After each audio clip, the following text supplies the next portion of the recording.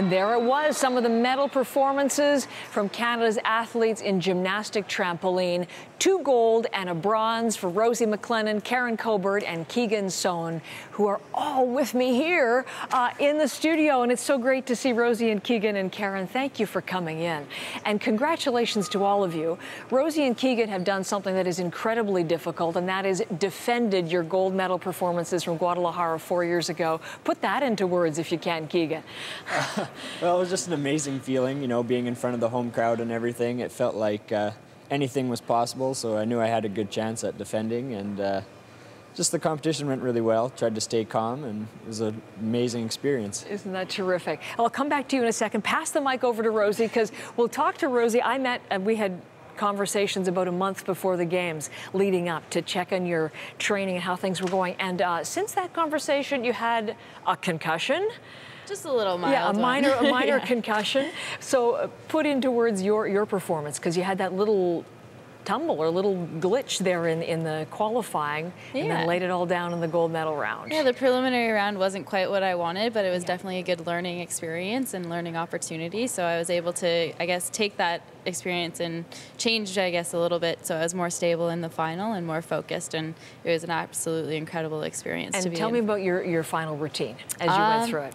It was definitely a good routine. I was very happy. I was a lot more focused and able to be in the middle of the trampoline and stay on the trampoline. But I did the planned routine, and I was really happy with it. Now, Rosie has in her arsenal 3 triple somersaults and also a triple backflip with full twist. Didn't need those this time. Are you saving those for Worlds in Rio to come, or? Yeah, I wanted to make sure I was doing a routine that I was comfortable and confident in, and definitely in front of a home crowd, keep it stable, and so that we could get the best results possible. Well, you sure did. You had, well, double, triple, anyway, you had 2 triple somersaults, because that's pretty amazing as it is. Yeah. Way down the line, pass it to Karen, your friend, your mentor, your co-competitor, bridesmaid at Karen's wedding, and now on the podium together, which is exactly what you said. I mean, that was the goal to have both of you on the podium, wasn't it, Karen? Yeah, it was amazing to compete in front of a home crowd and share it together, because sometimes I'll hit or she'll hit, and it's great when we can both be on the podium and enjoy that. So that was definitely an amazing night for us. And you're back in competition at this level. I mean, it's astounding. You shattered your ankle back just in November for the Worlds. I mean, the fact that you're able to be at the level where you are, that has to be really satisfying.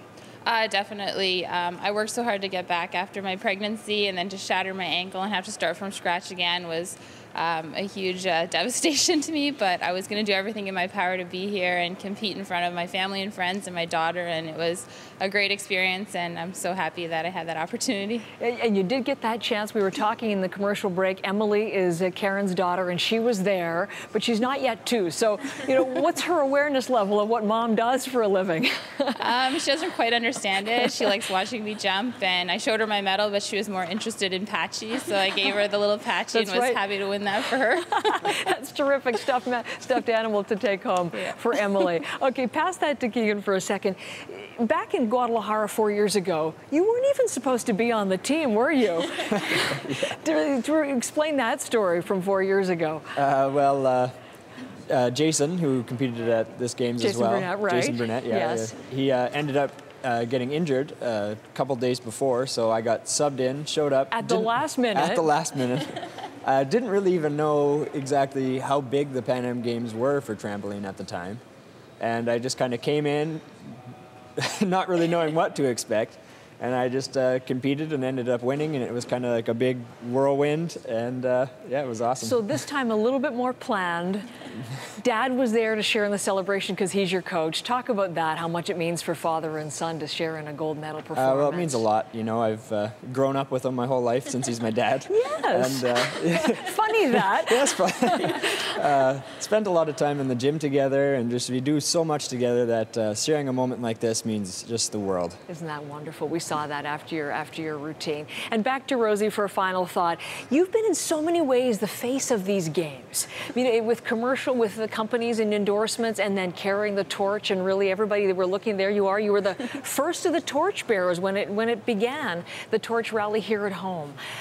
Has that added an extra element of not wanting to disappoint, pressure, because, you know, you've been the woman we've seen leading into these games? I think every athlete goes into a games wanting to do their best, but definitely wanted to be able to perform my best in front of a home crowd, and building the momentum towards these games was really an incredible honor. It was so amazing to be involved right from the get-go, and to be able to stand up there with Karen and have Keegan do well as well. I think it was a dream come true, and we couldn't have asked for any more. Isn't that wonderful? Last question, unfortunately, because I could chat with the three of you all day, but that is, we remember Rosie as the only gold medalist from London in 2012. Based on what you're seeing, not just from your trampoline teammates, but what you've been seeing from Team Canada, 142 medals and counting as far as these Pan Am Games go, what's the likelihood that you'll be the only gold medalist come Rio in 2016? I think that Canada has incredible potential to get, I hope, a lot of gold medals in Rio as well. So Rio, watch out. You'll be in the hunt for a repeat there, I'm sure. Congratulations, Rosie. Congratulations, Keegan. Congratulations, Karen. Stay healthy, the three of you, and we'll look forward to seeing you come Rio time. Thank you. Your medal-winning athletes from trampoline last night here on CBC News Network. Stay with us. It is day 10 of the Pan Am Games.